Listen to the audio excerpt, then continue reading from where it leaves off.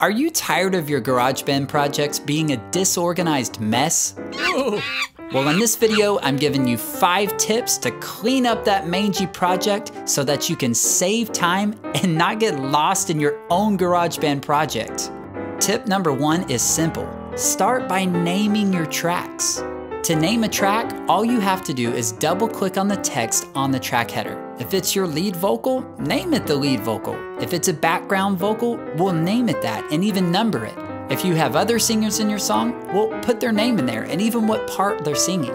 And of course, if you're using your microphone to record other instruments, like your acoustic guitar or even your violin, well, name those tracks.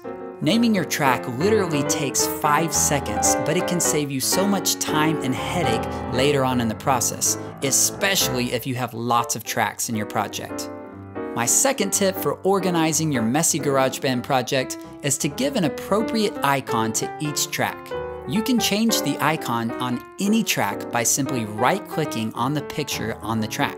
Then this menu pops up where you can choose from a whole library's worth of little images to put on your track. Maybe for your lead singer, you want a big microphone. Maybe for your background singer, you want a background singer small microphone.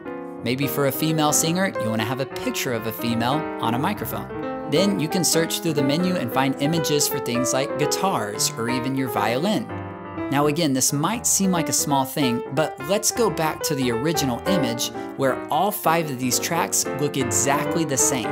So naming them and giving them their own icon really helps them stand apart, which simply means that you're gonna be able to find each track faster and have less confusion in your project. Step number 3 for whipping that project into shape is organizing your tracks in an orderly, logical way. You see, when we start a song, we tend to create tracks as we get inspired, and then we just keep adding more and more random tracks below that until we end up with a disorganized mess.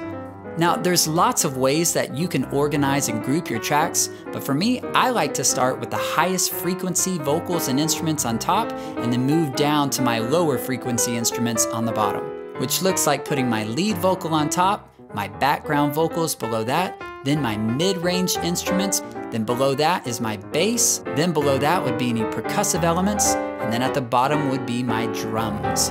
I do this in every project, so I always know where to go if I'm looking for a vocal or looking for a drum track or looking for a guitar track. They're always generally in the same place within my projects.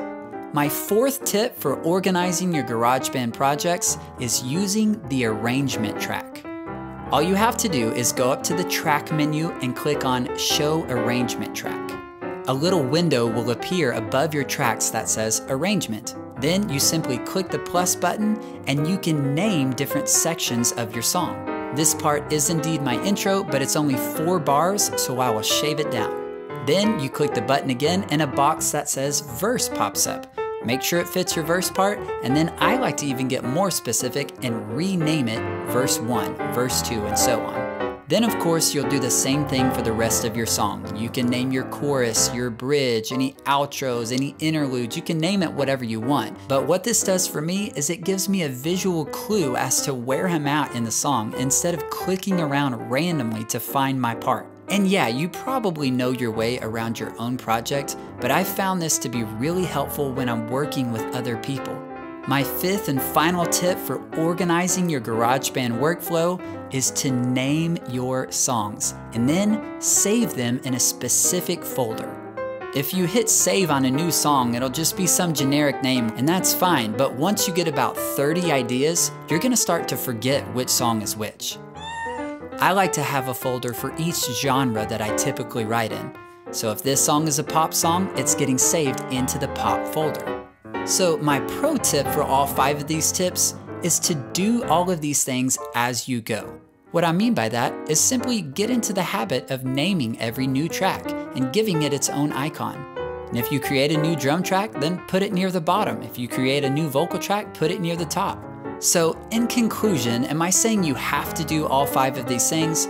No, but I am saying it's a great way to streamline your workflow, which means you're saving time and you're eliminating headaches. And if organizing your projects gives you more time to do what you really want to do, then why wouldn't you spend a few extra seconds and do it?